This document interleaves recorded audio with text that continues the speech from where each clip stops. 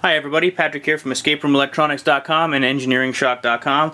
This is the PIR motion sensor transceiver unit video manual. It's paired with the NRF24L01 Plus transceiver shield that recently on Kickstarter. This is the video manual. For this I've got the shield attached to an Arduino Uno. I've got the PIR receiver code in the loaded into the Arduino Uno.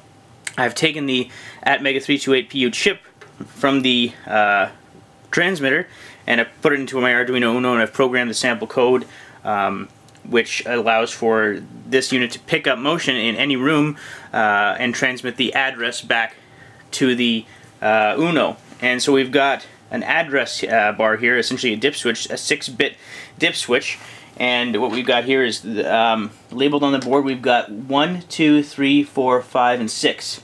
1 is worth 1.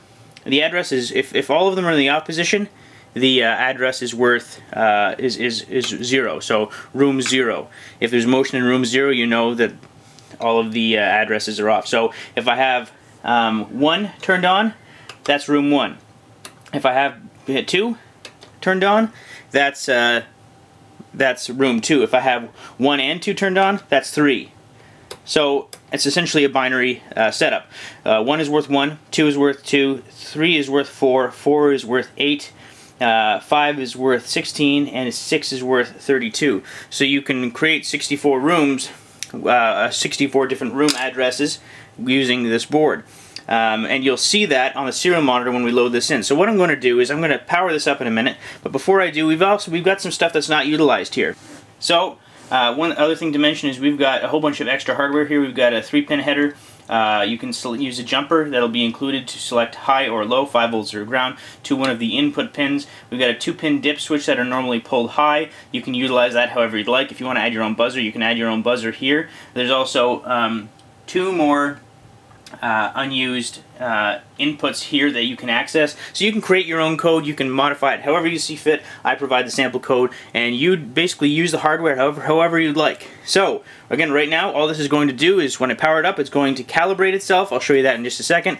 And then what's going to happen is once there's movement, it's going to send back data to the transceiver shield, and we're going to have the serial monitor up on the computer, and it will tell us what room has movement in it. So first things first, what I'm going to do is I'm going to power up. These generic PIR motion sensor modules take about a minute to fully stabilize. So what I've done is I've programmed in just a little blink setup, just giving the sensor time to adjust. I'm going to talk about the sensor in just a second because you have to set up the sensor. It's very easy, just a couple of potentiometers, variable resistors on the back. So I'm going to power it up, and that green LED is just going to blink.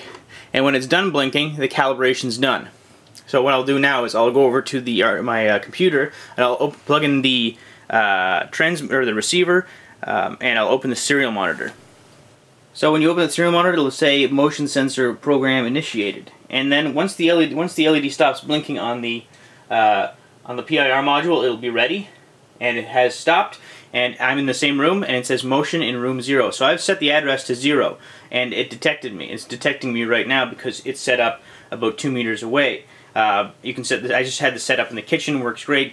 Kitchen's upstairs, across the house, far into the house. If I move again, see, as I said, the program just basically tells you every time where motion is. So motion in room 1, it keeps picking me up.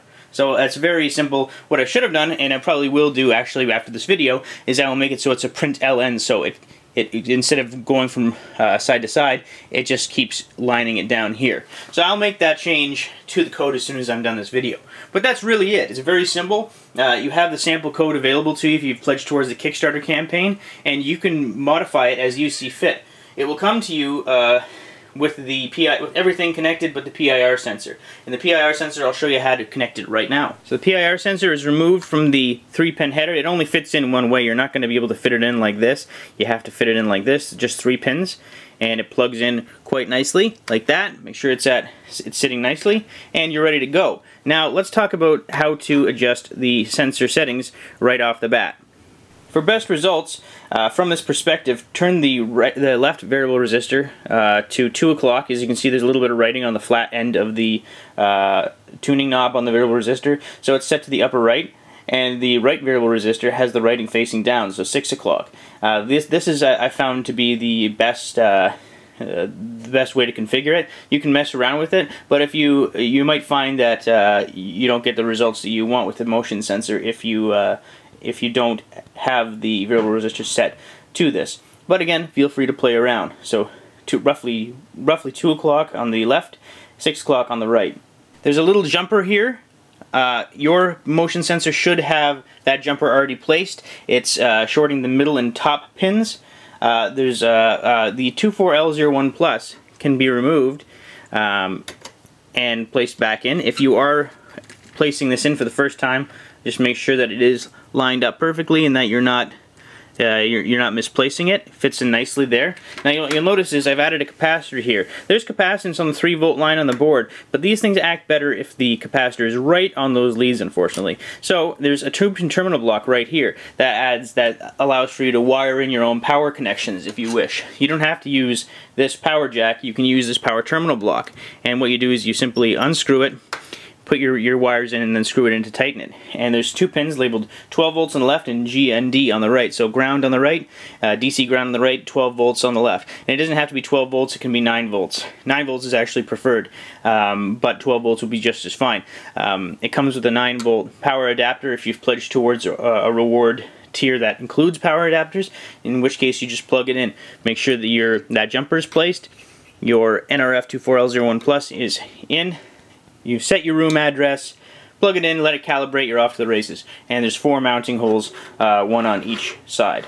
So thanks for watching. This has been another video manual by EngineeringShock.com. If you didn't pledge towards a Kickstarter campaign and you want to play with some of these, message me. At one point I'll have these up for sale at EngineeringShock.com. Thanks for watching, everyone.